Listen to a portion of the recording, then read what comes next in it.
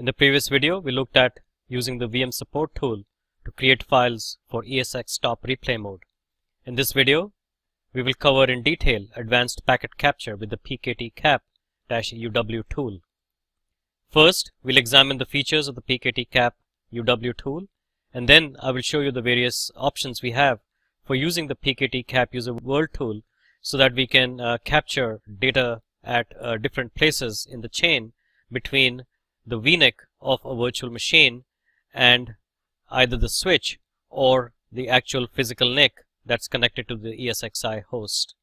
There are various filters that are available as well, so you can filter on source IP, source MAC, destination IP MACs, and so on. So we will explore all those options as well. I think you will enjoy this lab as it goes into some advanced methods that are available for troubleshooting vSphere 6.x. So back in the lab, I'm logged into ESXi 201 hosts, and we're going to look at the packet capture-uw tool. So pktcap-uw. Now normally I would start off with a -help, but if I key in a -help, you'll get a really long list of options, and we will look at the help screen towards the end. We'll just work through a few examples here. So packet capture gives you the ability to capture packets at different points. For example, you can use this tool to capture packets on an uplink, for example, or on a VM kernel port. So we can begin with the VM kernel port because the command is very simple. So we just say --vmk and then vmk0. And when I hit the enter key, you will see the packets flow. Now, of course, you would assume that there is an option to capture it to an output file. And the answer is yes, there is. What would be the format of that file? The format would be your PCAP next generation format. So let's look at pktcap-userworld and see if we can capture packets at a VM kernel port. So --vmk vmk0, and this time we will output it to a file. So -o/vmfs/volumes/data ore1 2-test.pcap, and I hit the enter key, and these are the packets that are being now written to the test.pcap file. So I hit a control, and this will go on until I disconnect here. So I hit a control C, and it's dumped 32 packets to test.pcap. We can do a quick more of /vmfs/volumes/ we understand the idea. Obviously, you run it into some kind of an analyzer, and the normal one would be a Wireshark. What are the other things that can be done?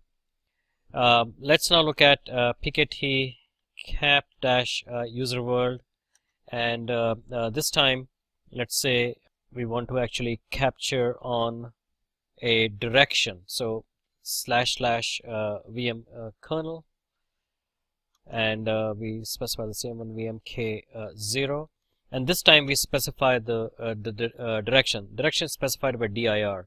The value can be 1, which means it's going out, or 0, which means it's coming in. So packets coming in and packets going out. So you can just imagine how useful this is. You can filter on that.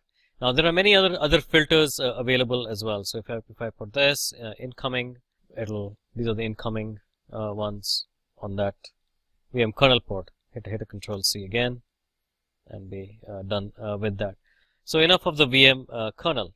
We are now in a position to actually understand that there are options to specify the output file. There must be options to specify how much of this data to actually capture, and how many of these packets to capture, and the answer is yes. So we do the dir0, and this time we specify a count, say 5 packets, and we snapshot them for the first 50 bytes of the packet. Okay, so we are going to look at the packets coming into VM kernel 0, 5 of them, and we'll take the first 50 bytes of that. And this is much more interesting, and obviously if you know how to read hex, you can figure out what exactly is happening out here. So we've covered a few of those options. It's now time to look at some more advanced options, and it's best done by looking at packet capture, and it's time now to look at the help file. So we say -h and we pipe it to more because this is a very extensive output. Now the most important thing here is this part, to create the session to capture the packet. So what do we do? Now we've looked at direction, that is 0 is in and 1 is out. The stage is also 0 and 1, and what stage means, before a certain point, that would be a value of 0. So pre would be 0 and post would be 1. So pre and post. Now when is this important? Well, it's important because you have in many cases you want to check, for example, at a switch port. If you want to check at a switch port, because you can specify the switch port and a port ID, so using either ESX CLI network commands or different ways, through the vSphere web client, you can look at that as well. So for a switch, you can find out what the port IDs are. When you define a switch port, you can also define whether it's in the incoming direction or the outgoing direction by --dir, but you can also specify whether it is before or after. It is used a lot with these DV filters, which are basically places where one can put software filters into the IO chain. The LIF ID, okay, this is for NSX essentially. This is the logical interface, and that's the distributed router. If there are modules implemented in that chain, the module and the function can be specified. Of course, you can specify the ports. We've looked at counts and the snap lengths. We've looked at out files, right? Trace is hardly ever used except probably by VMware support. Let's look at some of the other options. I'm going to leave this capture point till last because this is where the real power of this tool is. So let's look at some of this. So if you select a switch port, so for example, if you select port, uplink, and ether switch related capture points, then you can specify the switch port ID, as I said, the logical interface ID of the virtual distributed router and the uplinks. There are flow filter options available as well, so you don't have to capture each and every packet. You can specify based on matching source MAC, matching destination MAC address, or any MAC address, whether it is source or destination. You can specify the various types, ether types. So it is you can actually check to see what kind of traffic is actually flowing on there, and I would recommend you looking at the eth type just to Google on this, and see the various Ethernet types that are available, and of course on VLAN IDs. But not only on VLAN IDs, it's also on VXLAN. So this is really useful in an NSX environment, for example, or if you have VXLANs implemented using vShield or vCloud Director and so on. You can use the VXLAN ID as well. So the VNI can be specified as well. Obviously, the TCP ports, the destination ports, the source ports, it's all normal stuff. The IP addresses, or whether it's the source IP, destination IP, they're all allowed. Extensive flow filter options. You don't have to capture each and every packet. Now let's look at those capture points. Now this command is really important, rather this option is very important for this because it tells you what the various capture points are. They mean, well, the supported capture points are these. So you can insert dynamic runtime capture points. Again, I would leave it up to people that do internal activities to actually do this. These two are interesting: uplink receive and uplink send. So at the point where a packet is received from the uplink device at the driver side, okay, so it's on the receive side, and then on the driver side at the send side. You can also look at the VNIC. So the VNIC backend to transmit packets from guest and to guest. So this is looking at the virtual NIC backend. Now here we have ether switch dispatch. So this is inside the switch, the function that receives packets for the switch and from the switch. There are pre-DV filters and post-DV filters. These are basically software filters that can be inserted in an IO chain. here is the TCP/IP receive function and the transmit function, and then of course inside the kernel as well. This is for the virtual distributed router, the VDR, and this is also for the virtual distributed router for NSX.